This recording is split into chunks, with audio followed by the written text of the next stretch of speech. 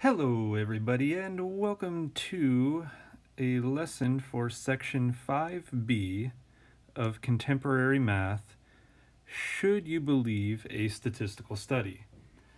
And this is a very, very good question because, as you will see, there are many ways that statistical studies can be bent to skew the truth.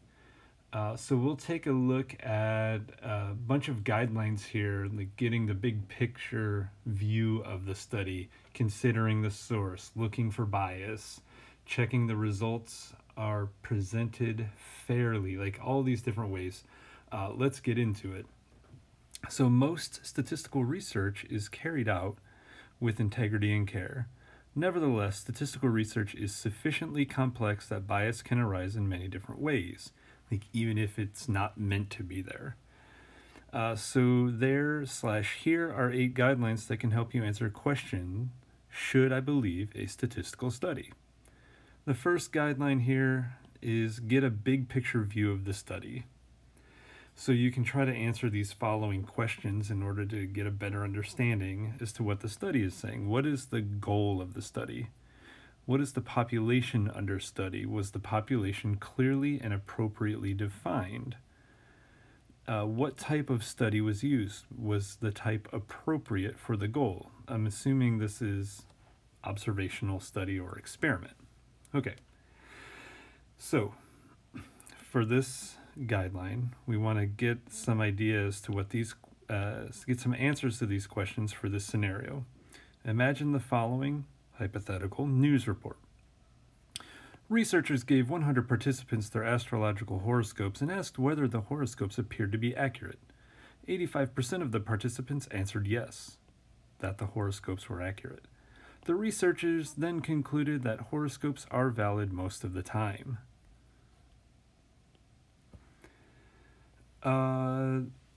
This should raise lots of questions. First, what type of study was used? It was an observational study. And that being said, they just told them their horoscopes and collected data on it, and that was it. But a problem with this is that horoscopes are subjective. People can say whatever they want to in a horoscope. So what was the goal of this study? I'm guessing it was to prove that horoscopes are valid. What was the population under study? This question here, was the population clearly and appropriately defined? No, it just says 100 participants. We don't know who that was. What type of study was used? What was the type appropriate for the goal? And in this case, these last couple sentences, we know it was an observational study. Was it appropriate for the goal? Well, probably not. A controlled experiment would have been better, where some people got a real one and some people got a fake one, so they could test the results on the real horoscope versus the fake one. The way the participants are questioned afterward could influence the results. This experiment, to get even stronger results, should have been double-blind. So the people reading the horoscopes and the people receiving the horoscopes don't know whether or not they are being given a real or fake horoscope. So just get a big picture. That will always help. The second guideline here, consider the source. Statistical studies are supposed to be subjective, but the people who carry them out and fund them may be biased. If Ford, the auto company Ford, decides to run a quality analysis on small SUVs, well, of course, they are going to be biased to give their small SUVs the best scores. So knowing who or what company is providing the information and coming up with this information will be very, very pertinent to whether or not you should believe the statistical study. The guideline number 3, look for bias in the sample. So we have two types of bias here that tend to happen when taking samples. Selection bias occurs whenever researchers select their sample in a way that tends to make it unrepresentative of the population. You want to get a feeling for how American adults view the NFL, whether they like it or dislike it. Selection bias, like one form of selection bias would be to go to all the NFL stadiums on a Sunday where there are games and ask people if they like football. Of course, the results are going to be overwhelmingly yes, because they're there at a football game to enjoy football, and it's just those people don't accurately represent the entirety of America. The second one here, participation bias, occurs primarily with surveys and polls. It arises when people choose whether to participate. Because people who feel strongly about an issue are more likely to participate, their opinions may not represent the larger population. So, an example of that, based solely on information given, do you have reason to question the results of the following hypothetical study? The first one being, a state Republican Party polls 1,600 of its members to determine whether its candidate for the U.S. Senate is likely to win against the Democratic candidate. Of course this is biased. The Republican Party polled its own members. Of course they think their candidate is going to win. It would happen if these were switched around. If the Democratic Party polled its own members, of course they think the Democratic candidate is going to win. So yeah, this is hugely biased. You don't want to trust these results at all. But what you could do to get a better result, a more true result, is to send a ballot to everyone in the state, no matter if they're Republican, Democrat, Independent, whatever party they identify with. Just give everyone a chance to respond, and you will have a much more accurate result. Guideline number 4, look for problems in defining or measuring the variables of interest. So a little math speak here. A variable is any item or quantity that can take on different values. For example, the show being watched and the number of viewers.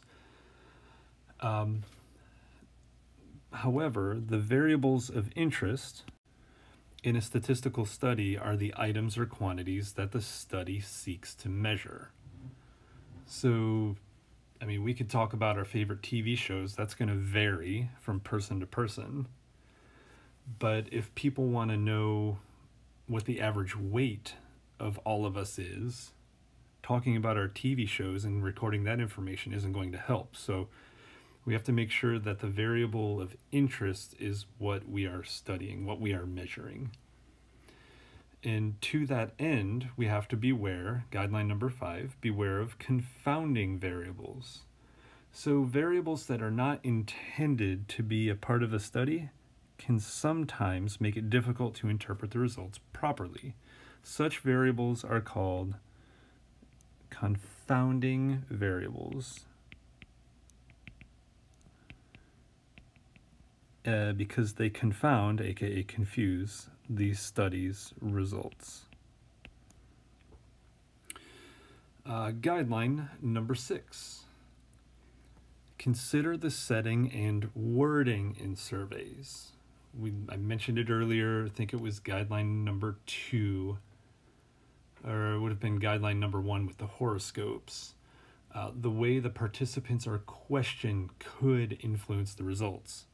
So you have to make sure that questions are worded in a way that won't prompt people to respond in a certain way. So let's read this.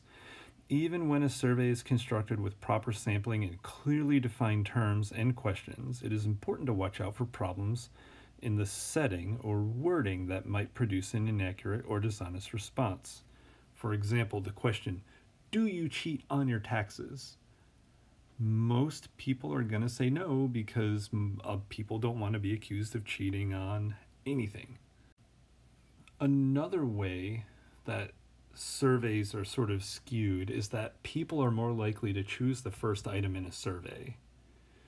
So your list of items that people are picking from in a survey should be in different orders, just to make sure you're not just getting the top item being picked all the time. Maybe you work for Sony and you're polling people about laptop computers and you put yours first knowing this would give you bad results.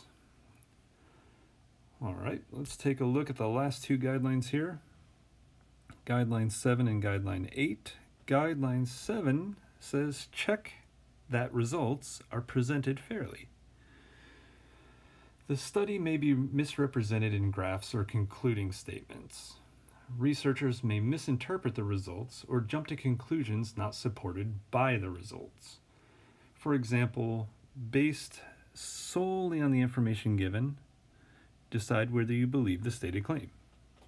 A new diet program claims that 200 randomly selected participants lost an average of 24.3 pounds in 6 weeks, and the program works for anyone with enough discipline. Okay, so personally, me reading that, I don't think this is a good claim, like at all, not even a little bit. And there are multiple reasons. The first of which being 24.3 pounds.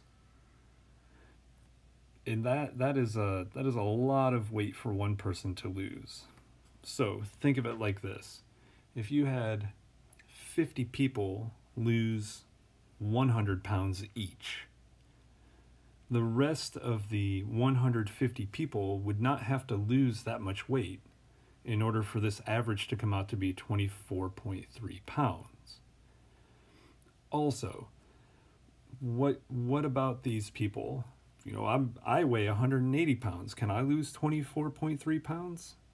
Probably, if I really want to do it. But I know for sure if I were 500 pounds, it would be easier for me to lose 24.3 pounds if I put some work into it. So all these different things go into this. I would not believe this claim at all. For example 8, stand back and consider the conclusions. Ask yourself the following questions. Did the study achieve its goals? Do the conclusions make sense? Can you rule out alternative explanations for the results, like confounding variables? And if the conclusions do make sense, do they have any practical significance? So we have one more example down here. We're going to just take a look to see if we would believe this claim. The university athletic department sends out a press release claiming that the basketball team has a 64% chance of making it to the NCAA tournament. So many questions. How did you get the number 64%? Did you only ask people that go to this particular university? Did you ask people who are not fans of this basketball team? Or, yeah. There are so many questions. None of them, I think, can be answered by this statement. So I would not believe this at all. So I'm hoping this lesson in this video shows you that you should start questioning some results that you see everywhere. And this gives you some guidelines to do that. And that will conclude the lesson for section 5B. Good luck.